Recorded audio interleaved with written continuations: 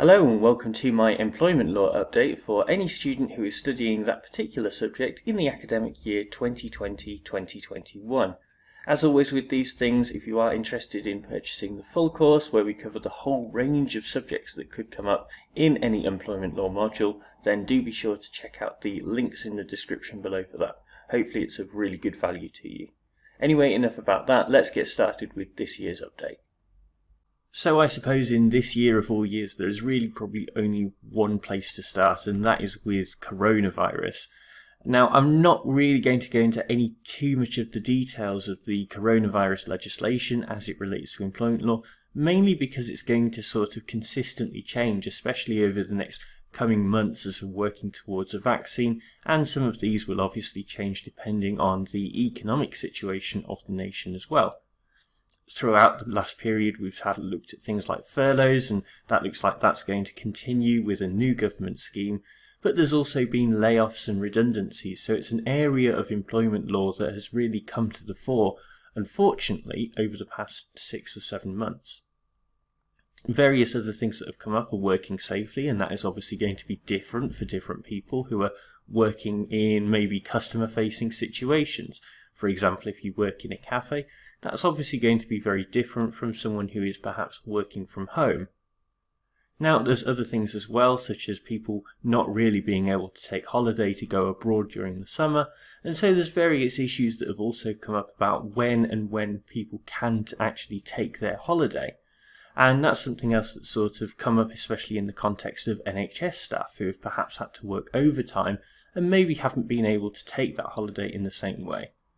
Other issues that maybe have come up in employment law situations are disciplinary procedures. Much of that's going to be taking place over Zoom and other sort of forms of social contact.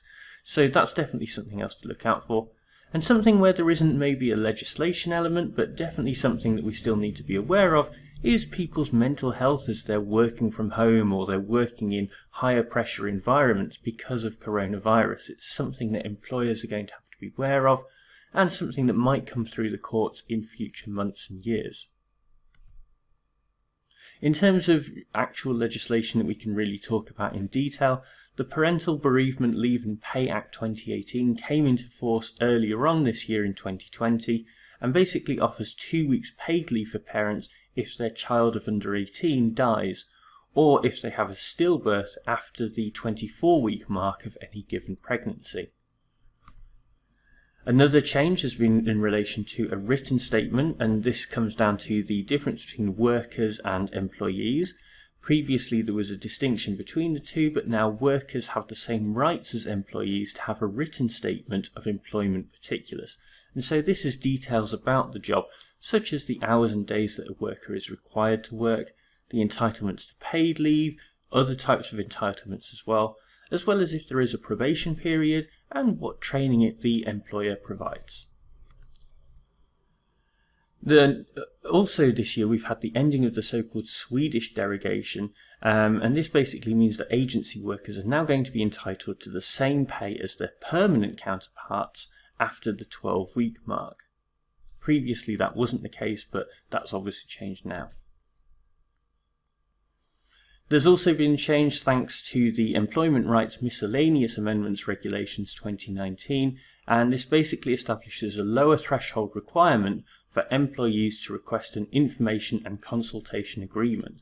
This is actually potentially very relevant in the context of coronavirus. The information and consultation agreement often relates to if a business is in particular trouble and in what situations the owners of the business would then have to consult and inform the employees about exactly what is going on. Previously the requirement was that it had to be 10% of employees, but now that's dropped right down to 2%. Another thing that if you are an employment law student you should always be aware of, and these are not necessarily going to be the latest figures even in my employment law course, which is available in the description below, is that the monetary figures change each year in accordance with things like inflation and where the economy is. It's a decision that's made by the government and tends to change every 12 months around the April mark. So do make sure to check out the latest figures for things like redundancy pay and just be aware of that figure changing. There's also been a lot of case law this year, and again, I'm not going to go into too much detail about this, mainly because there are podcast episodes that cover these particular subjects. So if you are interested in following up on this, then do go and check out the links below. The first case is Gillam and Ministry of Justice from the end of last year. This looks at the employment status of judges, and we've also got a couple of vicarious liability cases which have really affected the law in this area. So the first of those is Morrison's and various claimants, and the second one that followed shortly afterwards was Barclays Bank and various claimants as well, both changing the law in significant ways of vicarious liability and when that will apply to employers. And there we have this year's employment law update. I hope you did find it useful. I think that if you are a student who is studying employment law, then don't worry about getting bogged down in too many of the details about some of those updates. Really, this is just sort of for those students who are perhaps writing a particular piece of coursework on a subject, or they think that this is likely to come up in an exam, and it's obviously going to look really impressive if you can talk about something that has happened only very recently, a new legal update where there perhaps isn't the same level of journal articles or even news stories on this particular subject yet. I'll be back with another update soon, but for now, bye!